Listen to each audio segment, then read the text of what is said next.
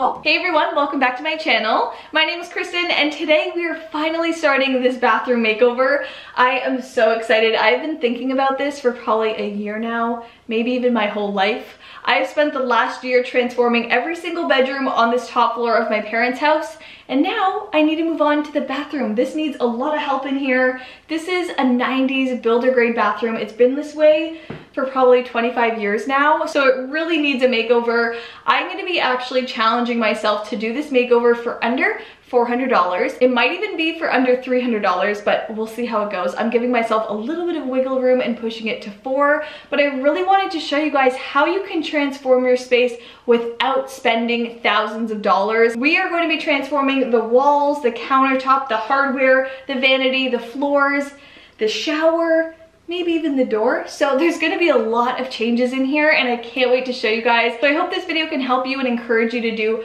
little transformations on your bathroom to make a really big difference, because that's what this is gonna be. Little things that go a really long way. But anyways, today is painting day. I'm going to be transforming these walls and taking this beige off. We are going to be painting these walls a crisp white. I'm picking the Ultra Pure White by Behr. I usually go for more of a warmer tone white, but in a bathroom like this, I want the white to really go with the sinks and the bathtub and just brighten everything up. If you guys are excited to see this whole makeover come to life, give this video a big thumbs up right now and let's go ahead and get painting. So as you can see, I have all of the edges already taped up with my frog tape. It's my favorite kind of painter's tape. I'm going around all the edges and corners, as well as removing the electrical plates and this medicine cabinet door. I'm no longer going to be having the door on here. I want to have more of an open shelving area, so I'm just filling these holes that the hinges were on and letting that dry before I paint over it, and that will just give like a smooth open shelving kind of look over there,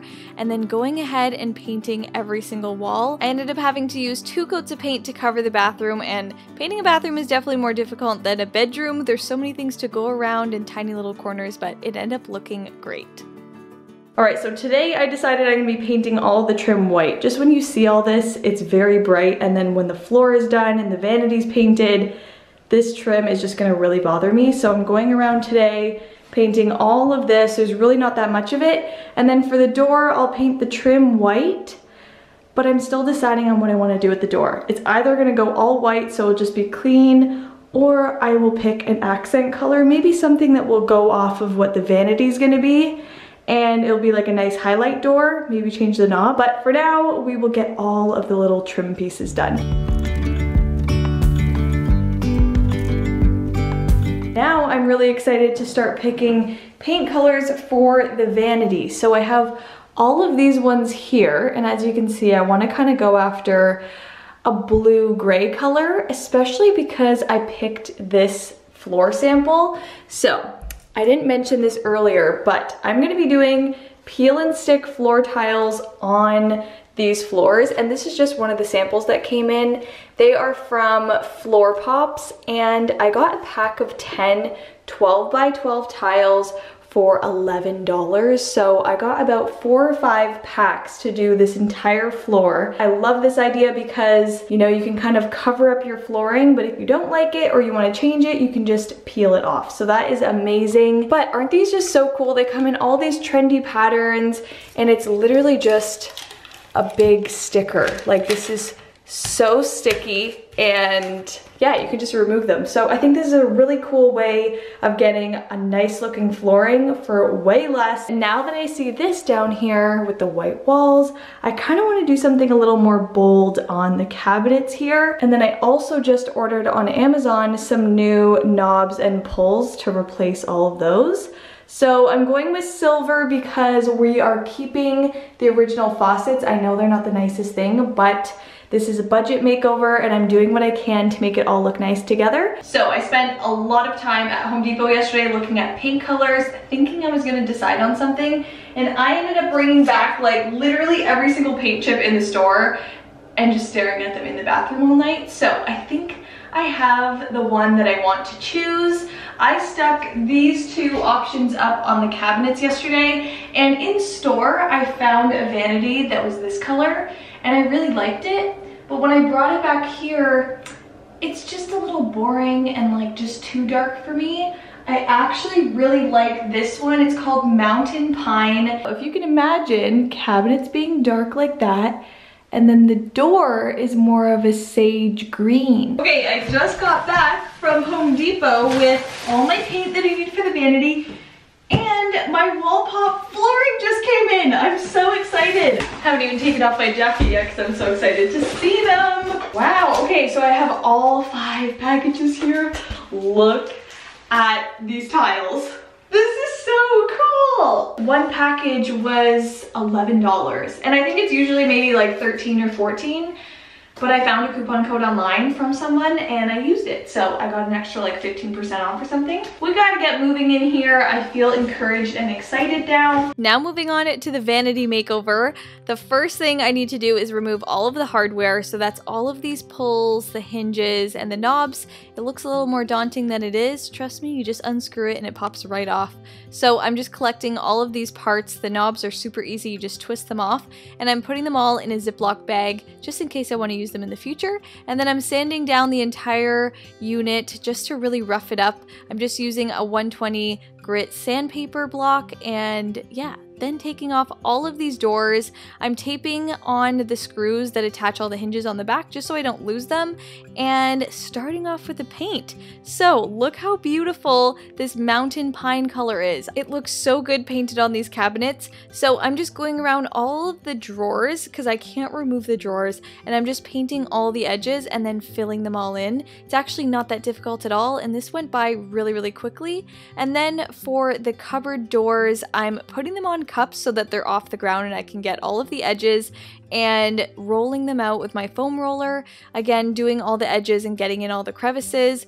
It would be a lot easier on more of like a shaker style cabinet, but these are a lot more detailed and have a lot of edges. But the color and finish looks amazing on these. I would do this 100 times again. It was so simple. So it's the next day. I've waited overnight for all of my doors and full vanity to dry. Now I'm gonna be putting all of the doors back on and attaching my new hardware. So this is way more modern. It matches our faucets over there. So I wanted to really like bring everything together and have all the same metals happening. So those will be the knobs and these will be the pulls for the doors. And they were such a good price. I think I got 5 of these pulls for $13, and I think I got like, I don't know, 12 of these for $13. So really good price. So let's go ahead and put everything back together. Make sure before you order any hardware you get the right size. These are 3-inch pulls, which means the center to center mark of the screw holes is 3 inches apart. So make sure you measure that before you get some new hardware. Also, another option, if you don't want to get brand new hardware like this and you want to salvage your old ones, you can always spray paint them and refinish them into a different finish. That's always a good option, but look at the difference this makes. I love how modern it made this cabinet look. So now it honestly makes the sink look better because it used to be kind of an eyesore and just stand out and not look right. But now that it all kind of matches, it kind of works together and it's less of an eyesore. So that was definitely a good idea. A lot of you guys are probably wondering what the heck are we gonna do with this counter because it looks brown now. We are going to be covering it with my handy dandy marble contact paper. I have never used this before, but I just tried it out on this little piece here, and it totally brightens up the bathroom. Look at that. It's finally the look that I want, and that's gonna go all the way across the counter, and it kind of just gives you a temporary solution. It's really smooth and it just is so much brighter. So I'm just gonna unstick it to show you guys how easy it is to take off. Plus I'm gonna start all again so I have one whole seamless look. But look how sticky this is. It's such a great solution for covering something. Look at that. It's actually pretty hard to get off, but also simple and doesn't rip or anything. Wow, it is super strong. So as I mentioned, my plan was to roll this entire strip down the countertop and have a seamless look, but I did find it very difficult to do this all on my own, so I think this is definitely a two-person job. I ended up having to cut a seam right down the middle of the counter to, I don't know, better manage it. It was easier to work in smaller pieces, but I do think this contact paper is amazing for finishing countertops. It gave this bathroom a whole new look. It's wipeable, it's durable, and when it no longer lasts, I can take it off and redo the whole thing. This literally only cost $30 and it totally changed everything. No more brown countertops.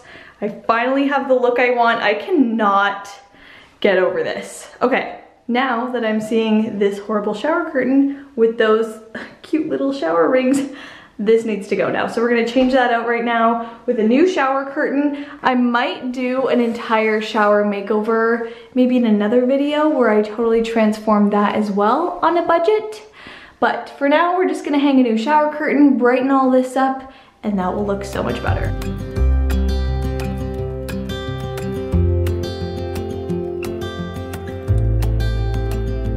Now just finishing off the countertop by caulking all the edges. This really gives a seamless look and makes the countertop look really real. So I definitely recommend doing this if you're using contact paper, and look how amazing that looks around the sink. Now onto the floors. These floors are the original ones that were always here, so I've never seen any other flooring in this bathroom. The only thing that's really making them look old is like the brown grout. So if that was white, that would definitely freshen things up in here. So if you do have tile that looks like this, one option would be to just freshen up all the grout. You can go around with like a white stick and white all of that out, or try these floor pops. And I'm just gonna experiment with these, see how they go, see how they look. And they do have a thickness to them as well, so it's not just like a little sticker, they're actually really thick and durable. So I'm gonna place these all around the floor and see what that looks like, because I'm kind of like torn. Do I do it? Do I not do it?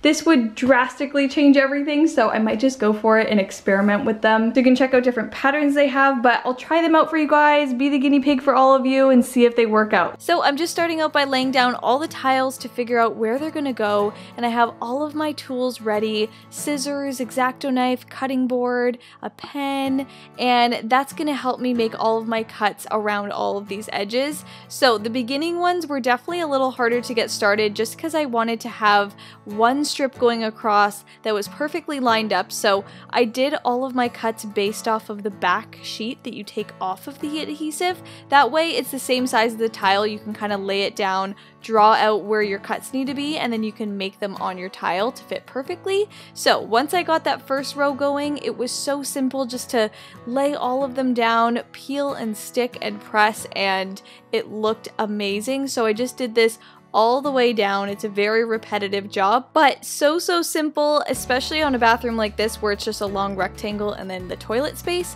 I was a little worried about going around the toilet. I thought it would be a little more difficult, but it really wasn't. You just kind of draw out a shape on your tile to cut around and just keep making it bigger and bigger as you go until it fits. That's the way I did it because I kind of eyeballed it and it worked out great. So it was very easy to go around the toilet and finish this tile job off so quickly. Can you even believe these floors right now? I am like freaking out. This looks so good. This was my little cutting center, but wow, that was like the easiest thing ever. I should have done this so long ago. It almost looks like I painted the floors with like a stencil. It's so smooth too, and they're all even, and there's no grout, so it kind of like looks cleaner, honestly. I'm gonna leave these down below in the description box. This is not sponsored, by the way. This was like fully me testing out a product, and like, it's amazing.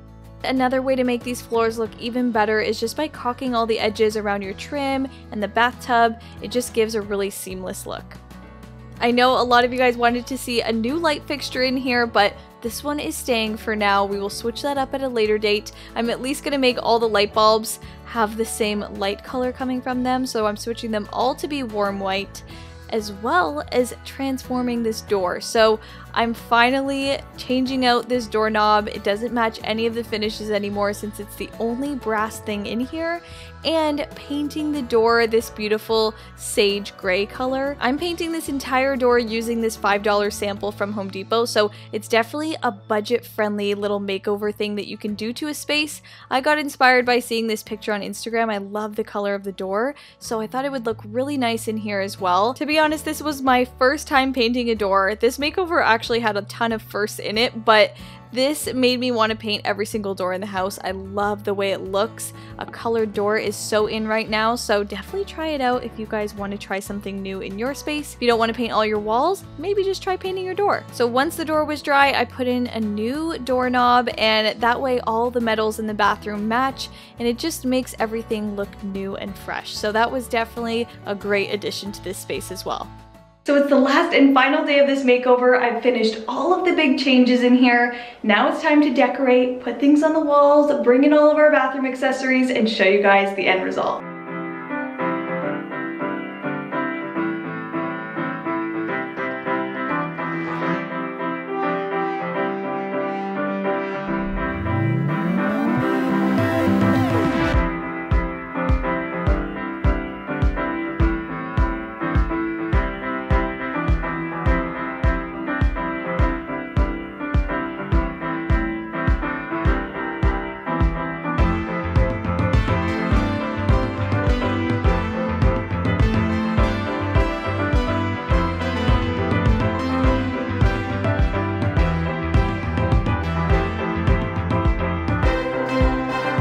I'm gonna go grab my mom and show her her brand new bathroom. Okay, are you ready to see? I am. Come see. It's very exciting. I know you've been busy. So busy. Oh my goodness. Oh.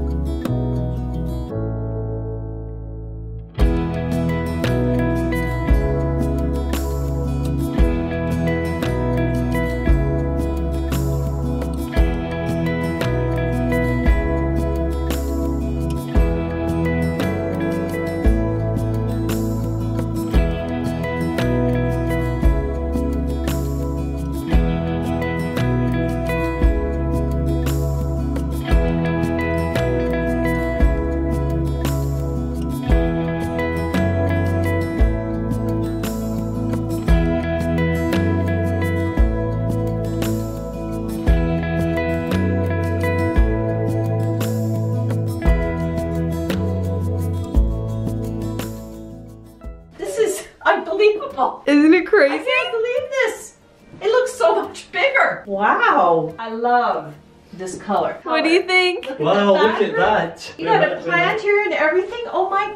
Look, and all the decor. Oh. And check out the door, Dad. Now isn't that nice? Oh, right. Nice job painting the door. Isn't it That's nice? outstanding. All the greens really blend nicely. Look Yeah. at this floor. I know, the floor is incredible. my I goodness. literally can't get That's an over it. amazing job. Right? I never thought it would come out like that. I know, he was pretty I had my worried. reservations, but it's a wonderful looking job. I know, I'm sure a lot of people would, but I think it's so cool. Like, why not try it? You can just remove it. Exactly. Oh, well, I felt like I walked into a designer bathroom, don't you? Exactly. You guys look good in here. You look younger in here. Do we? It's the light. It's The light. You obviously had a vision again, right? Like there's definitely no a way vision. that I would have put all of this together. There's like that's why I give you these rooms, that you can just do what you want, and I know I'll never be disappointed. Now all the upstairs bedrooms and bathroom are done. Yours is next, your next bathroom. I can, see, can you picture that? Mm-hmm. See, we can redo that floor, because we've got an ugly green floor. Yeah. And we can maybe even change that, because I don't like anything about what I picked many years ago. This is really modern. I love this Love color, and just changing this just makes it look new. I love it. Yeah. Great job. Thanks. Excellent.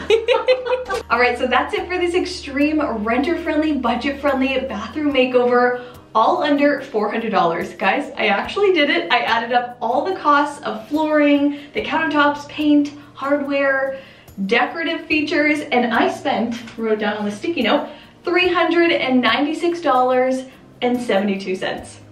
We did it! I can't believe it. Usually if you were to do like a bathroom makeover, you'd be spending probably like $3,000 minimum. So I saved so much money by transforming this space in really budget-friendly ways. Nothing in here is really permanent, so that's really exciting as well. If we want to change it back to the way it was, which we don't, we easily can. So it's just such a flexible way of decorating a space, making it your own, and I hope this video helped you guys and inspired you on what you can do to your dated bathroom.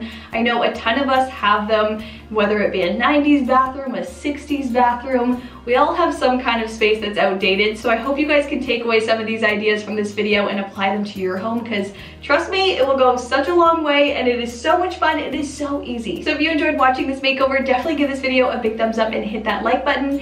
And if you haven't already, make sure that you're subscribed to my channel. Click the red subscribe button down below and make sure you guys have my notifications turned on so you never miss an upcoming video. I upload so many videos on how you can improve your home in budget-friendly ways through home decor, organization, cleaning, full room makeovers. So if you guys are into that, make sure you're a part of my channel. Love you guys so much, and I'll see you in my next one. Bye!